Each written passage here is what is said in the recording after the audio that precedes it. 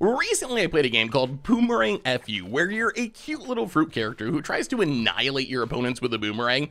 It's actually sort of fun, but more importantly, it made me remember how the original Boomerang FU came to us from Wizards as one of the worst cards ever, Worldwake's Razor Boomerang. Razor Boomerang is a 3-mana equipment that costs 2 to equip. Once you get on a creature, you can tap the creature, unattach Razor Boomerang, and bounce it back to your hand to deal a whopping 1 damage. I may not know much about horses, but I know a lot about doing anything for $1. This means that it takes 5 mana and tapping down one of your creatures to deal a single damage. Now here you're thinking, but wait, there's an upside. It's repeatable. While it is true that you can use Razor Boomerang over and over again, I'm not so sure that's an upside. Poking yourself in the eye with a fork is technically repeatable, but that doesn't make it an upside. I'd argue that every time you activate Boomerang, you decrease your odds of winning the game, which oddly makes Boomerang FU the perfect description of the card.